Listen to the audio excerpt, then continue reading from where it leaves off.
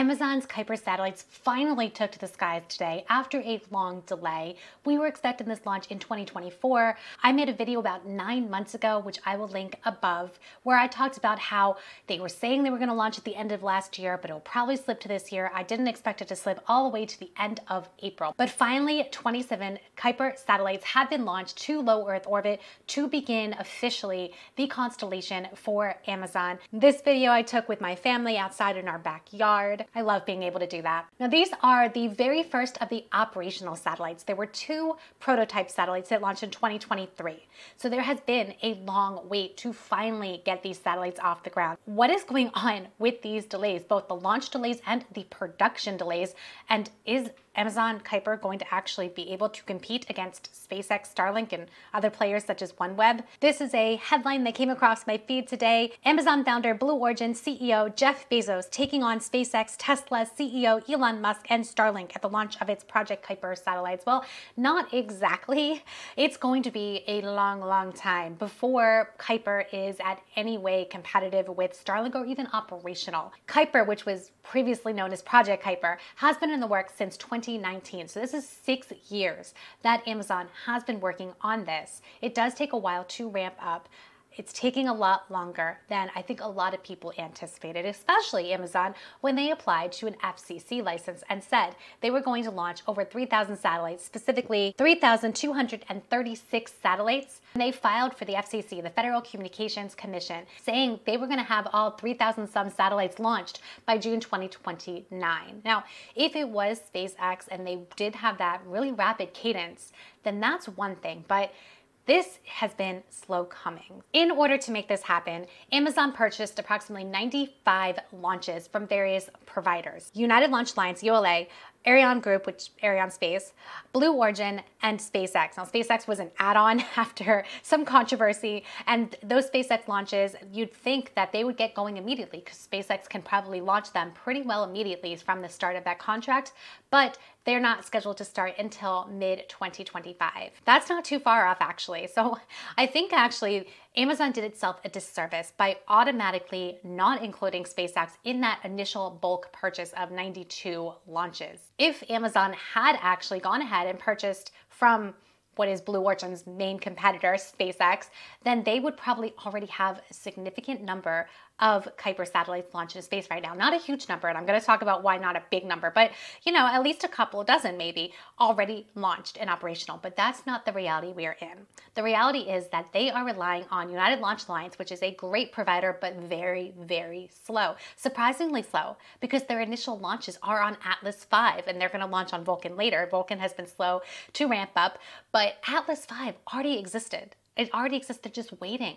So I do not understand. I personally don't understand. Someone tell me in the comments why it has taken this long to get these Project Kyper satellites on board an Atlas V rocket to launch. Now, we did have initially a weather delay a couple of weeks ago, and then a range conflict delay. And I'm going to do a separate video on that because I'm talking to some of my colleagues who are experts about what is going on with the range here at Cape Canaveral. Different video.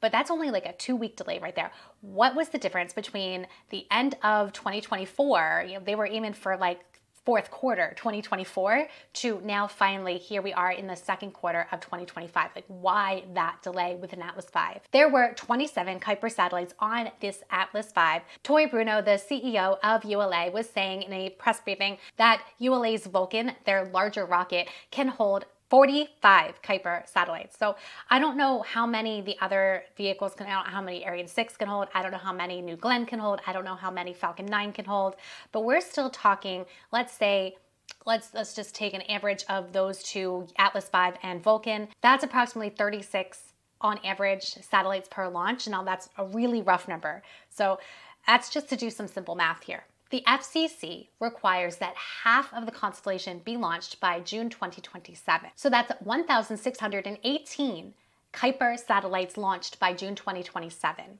2 years, approximately. If we take that super rough number that I just said, that's probably not accurate. If we take that number, then that would mean there's approximately 45 launches that need to happen in the next 2 years for Kuiper to meet that deadline of launching half of its constellation to low Earth orbit by June 2027. And then the rest of it needs to happen by June 2029. Since this has been so delayed, what is the actual likelihood that Amazon is actually going to get 45 launches in the next 2 years? It's pretty much zero. We have a diversity of launch providers, but only one of them operates with high cadence. I suppose there's nothing to say that Amazon can't go back to SpaceX and purchase more launches, especially when they know that they are running into delays with these other launch providers, but I don't know if that's going to happen.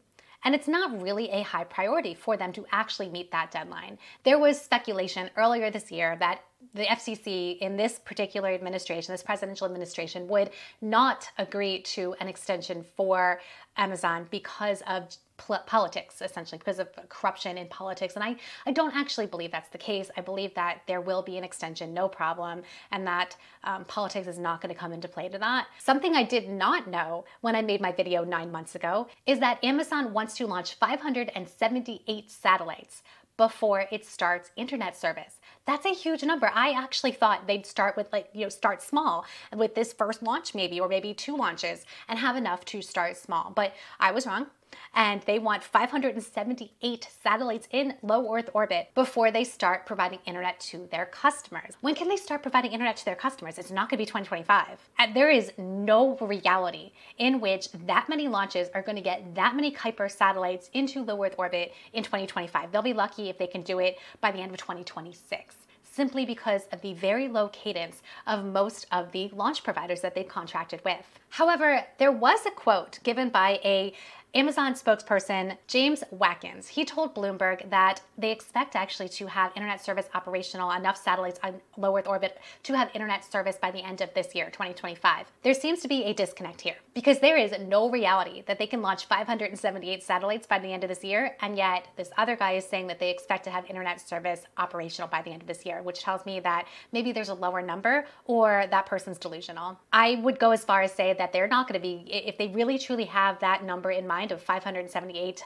satellites, and I don't know where that number comes from, but if that is their true minimum to get internet service started, then I'm actually going to say 2027 will be the start of internet service for Amazon. And come 2 years from now, I might be looking back at this video and thinking, oh wow, I was optimistic. It's actually going to be this date. That's the way it goes in the space industry. Things are always delayed, always delayed. Whenever someone tells you a date, add time to it because it is going to be wrong. And that of course assumes that all of these launches happen perfectly. I'm not saying that they're riding on anything risky here, but there are accidents. There are things that happen. And it also assumes that all of the satellites are going to be operational. There was a solar storm. Now we are exiting solar maximum, but there's still a chance that a solar storm could deorbit some satellites early. That happened with some Starlink satellites a year or 2 ago. There's always chances that something could go wrong with a whole batch of satellites or individual satellites that add up over time. Or God forbid, some kind of cyber attack or ASAT, anti-satellite purposeful something happening. I mean, I don't think that's realistic. I don't think that's going to happen, but you just never know. And here's the other sticking point. It's one thing to say that there are launch delays, and there's always launch delays, pretty much always. But then there's also production delays. So Amazon is traditionally not a satellite manufacturer. They don't have this down. And traditionally in the space industry, satellites are not mass manufactured. They are custom built. They're very expensive and they're very pristine and accurate. And that's still true for a lot of national security payloads. And part of Project Kuiper, part of the Kyper solutions is actually going to be for national security. It's a whole other subsidiary. I don't know. It's a whole other company, part of Amazon. But in general, when we're talking about mass producing satellites, it's not as expensive and it is not as pristine and perfect. And it's more of a quicker process. But Amazon has never done this, and traditionally the space industry has not done this except with Starlink, and therefore they're running into production problems. A Bloomberg article, and by the way, all the articles will be in the description below. Bloomberg reported that after more than a year, Amazon's only produced a few dozen Kyper satellites. So they might actually be their own bottleneck here. It might not be those who they've contracted with to launch. It might be how many they can actually make to then fit inside the rockets that they are scheduled to launch with. According to Bloomberg, Amazon would actually need to quadruple its current rate of production in order to meet those FCC deadlines, which I'm going to go back to that and say that it's not that important to meet that deadline because the FCC will extend it. What's going to be a question is who is going to be the customer, and is the customer okay? They already have some customers, which I talked about in my last video. I don't foresee any of those customers that Amazon has contract with dropping them just because they're slightly longer, like by a year or two longer in the start of their service. Now, what I do see is customer dissatisfaction or hesitancy with Starlink. Starlink is by far super ridiculously successful. So don't get me wrong. They have customers all over the world. They've got, you know, a diversity of types of customers, and they have 8,000 some Starlink satellites in orbit. In fact, last night I was up with my son, my 1-year-old, who would not go to sleep. And so I was holding him, watching Falcon 9 go up with another batch of Starlink satellites. I later learned it was the 250th dedicated Starlink launch. So over 250 launches of Starlink. They've launched 8,400 or something slightly less than that Starlinks. SpaceX obviously has the major head start. However, current geopolitics, current domestic politics even, is showing that people are hesitant to stick with Starlink because of the policies and opinions of Elon Musk. Places like Ukraine, for example, are hesitant because they are not sure if they can rely on Starlink to be reliable in times of great need with their war, with Russia's war with Ukraine. And then also others, especially Europeans that are Western allies, are also questioning whether or not they can rely on Starlink. There's a backlash happening against anything Elon Musk, and therefore there's a backlash against SpaceX and Tesla and some other projects that Elon Musk is part of. Now, I don't think this is going to be long-term. I don't think anybody who's involved in security wants to rely on one provider that they, in the back of their mind, they're questioning.